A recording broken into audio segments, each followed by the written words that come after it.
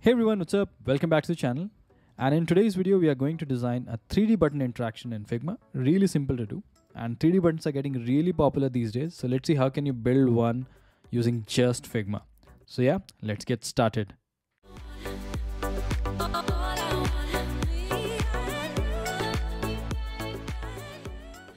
So we're in Figma right now, and let's start with the artboard. I'll hit A on my keyboard and I'll pick iPhone 14 from the preset. I want to build a dark themed app, so I'll just make the background as black. And let's just put some dummy UI here so that doesn't look like a blank screen.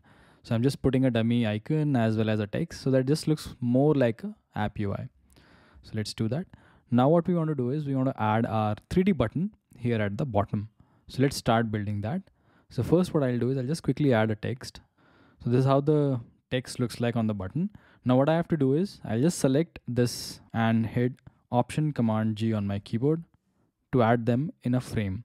And it'll be Alt Control G on the Windows devices. For Macs, Option Command G, and it'll club this text into a frame. Okay. So I'm going to rename it to button.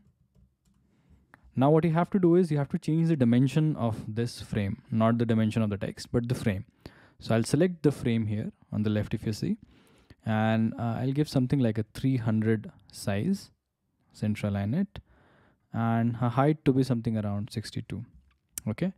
And I'll give it a fill so that you can see this is how it looks like, and the text is gone. So I'll just make the text black as well. Okay. So this is the frame that we have created, 300 by 600. This is the button's background. And what I have to do is I just have to align the text in the center. So I'll just select the text and center align it into the frame. Okay. And we also have to give some rounded corners. So I'll give something like 20 as a rounded corner. Looks good. Okay. And I don't want a white color, so I just want to add some poppy colors here. So I'll just come here and I'll select a yellow. Okay, so this is how the button will look like. Now the next thing that we have to do is we have to build a shadow element behind it so that it looks 3D. So what I'll do is I'll come here. We have to create a rectangle actually, which is exactly the same dimension as this button. So what I'll do is I'll hit R on my keyboard and I'll create a rectangle here, and you have to give exactly same dimensions. So 300 and 62, which is the exact same dimension of this button. Similarly, we have to give 20 radius as well. And what I'll do is I'll just move it down. I'll move this button up. Now what you have to do is you have to add a little darker color than this button so that it looks like a shadow. Okay, so you'll give a 3D effect, nice 3D effect. So I'll come here and I'll select a little darker color like this.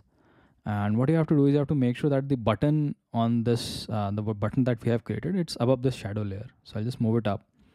And what we will do is we'll just move our button down. And if you see, it's already started looking a little 3D-ish because of that shadow that we have created. Now what you have to do is you have to select the button and you have to select the rectangle, the shadow that you have created, and again combine them in a frame. So you can either do it by right clicking and converting into frame, or you can do Option Command G on your keyboard. Okay, so now this has been converted into a bigger frame and it contains all the elements. Now I'm going to call it 3D button. Okay, and this will be here. So our button is now ready.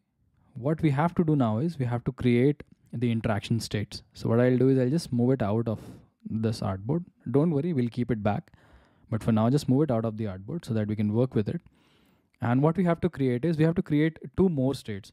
So this will be the resting state, then one other state will be a hover state, and the next will be a press state. So we have to create three usual states for a button. So what I'll do is I'll just duplicate it once, and let's first create a hover state. So in hover, what we want to do is we want this button to go a little up. Okay, so that there is a more separation. When you hover over these things, it will just slightly move up. So what I'll do is I'll come here and I'll select the top part. Okay, and I'll just move it a little bit up, something like this maybe. Okay, so we'll just move it a little bit up. So when you hover over it, it raises up and when you click on it, it presses down. So that's how the interaction will be. So you have hover, you have resting. Now let's build one more state, which will be the press state. And guys, make sure that you don't change the frame dimension. So if you see, the frame dimension is still the same for the first one. So if you change the frame dimension, then you will see repositioning, and we don't want that in the animation. So even if it's going out a little bit, that's perfectly fine. Make sure that the clip content is off. Okay. Now let's create the third stage, which is the press state. Okay. In the press state, what we want to do is we want this button to go a little down. Now you have to do it in a subtle way. So you have to move the upper bit, which is this press me button, a little down, and also the shadow a little up, so that the movement is from both sides. Okay. So just move it a little up and move the upper one a little down, and just completely overlap the shadow. So in the press state, you won't be able to see any shadow. In the hover state, it raises up, and in the resting state, you will see some depth. Okay. So these are the three states. I hope you understood it. Very simple: resting, hover, and pressed. Now what we have to do is we have to just combine them in a variant, and we'll do the prototyping. So now what we will do is we'll select all of the three variations that we have built and go on top and select create component set. So once you do that, it will create these three variants. Now what you have to do is, let me first of all actually increase the boundary of this component so that we can see everything properly. Okay. And now what we have to do is we just have to link these three variants together in prototyping mode. So what I'll first do is I'll just select the first resting state, and when somebody hovers over it, I should be able to go here. So I'll just link first to the second, and instead of on tap, you want while hovering. So when somebody hovers over this button, we should go here. Property 1 to the next button. Perfect. Smart animate gentle 300 milliseconds. We want the animation to be a little faster. So we are picking up 300 millisecond. You can play around with different settings here. If you want like a little bouncy, slow, custom spring, you can test it out here. I'm just going with gentle as of now. Okay. So while hovering, I'll come here. And let's say when I don't hover on this button, I should be able to go back to this state again. Okay. So we have to create a reverse flow as well. So I'll select this plus option. I'll select my second variant, and I'll reverse link it to the first one.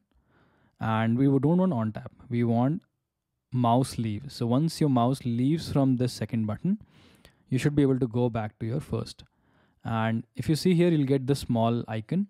So it shows this delay option. So you don't want 300 milliseconds. You don't want to wait 300 milliseconds to go back to your previous state. You want to happen immediately. So I'll select something around 30 milliseconds of time delay, really a less time delay, so that once you are away from this button, you should be able to go back. Okay. So property went to back to this 3D button. Amazing. Smart animate gentle and 300 milliseconds. So I'm just keeping this sort of animation value same for everything. Okay. So I hope you understood it. We have to do mouse leave here. Awesome. So our first interaction state is complete. We have linked first to the second. Now on the second state, if I select and if I press this one, I should be able to go to the third state. So I'll just link the second to third, and here it's perfectly fine. We want it to be on tap. So we want when somebody clicks on it, then only it goes to this state. So on tap, change to property one to this. Perfect. Smart animate gentle 300 milliseconds. Awesome. So once the press state is there, so what we also want is after the button is pressed, we should be able to go back to the original state after some time. So the button is clicked, it should always resume to its original shape. So what can we do is we can just come here in the last one and select and add it to the first, link back to the first frame.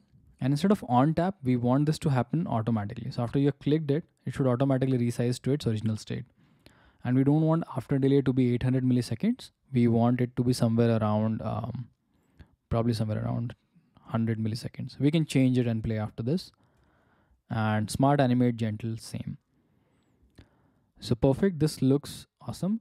Now I have to call out a caveat here. So if you see, I can also click this button, but I've done from here to here only hover, because in website you first sort of hover, you first sort of enter the button and then you click it.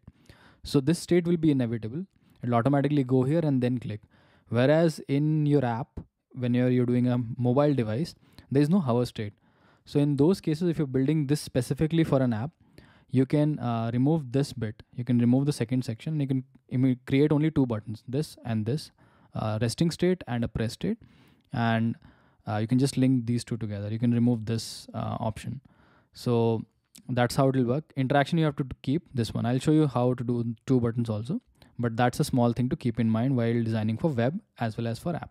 Okay, I'll go to my assets tab and I'll pick my button. If you see, it's available, and I'll place it somewhere here. Looks good. I'll select. In my prototyping tab, I will add a phone shell, and now let's see how this looks like. So our UI is here. Let's see how it looks like. So if I hover, it's going a little bit up. So if you see, it's raising up a little bit. So really nice interaction. Now if I click, it's getting pressed. Woohoo! Hover, pressed. Hover, pressed. Okay, hover, pressed. So this looks absolutely amazing if you see, right? So this is how it works, and this is how it looks like.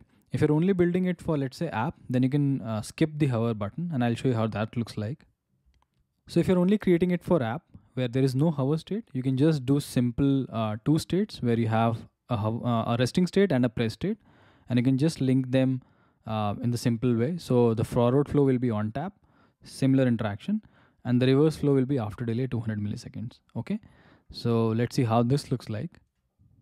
So in this state, we only have two interactions. So if I hover, nothing is happening because it's a mobile device. And if I click, you see a really nice animation happening. Okay. So that's how you create a simple button. Now, if you want to top it a little bit up, like you want to also create some sort of more animation when this press state happen, you can also do that. Let me quickly show you that as well. It's just a brownie point. You're done here actually. But if you want to build a little bit more fun to this element, you can do one more thing. So let's say I want to add a small animation when this button is pressed. So what you can do is you can come to this press state variant. Let's say I'm here and you see variant 2 is here. What I can do is I can just come here and quickly add, let's say, a animation. So I've picked Lottie file animation from here. This is a GIF of a confetti happening. So I've picked this from Lottie files, and you can just add it here. Just add it in your button. Okay. And this is how it will look like. I'll just rename it to confetti.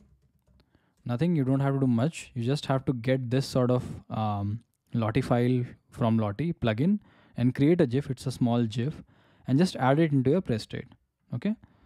And I've given a black background. You can choose whatever background you want. You can configure that in the Lottie files. So let me just also quickly show you that once we are here. Okay. So whatever animation you feel like using, you just select that animation. And you can change the background to whatever I feel like. Since my app background was black, I picked it black. If you want, you can also get transparent from here. You can just reduce the opacity and you can get a transparent GIF, and you can insert that GIF to your designs. So that's what I have done. I've just added this to my press state button, and I have done nothing else. Let's see how this looks like.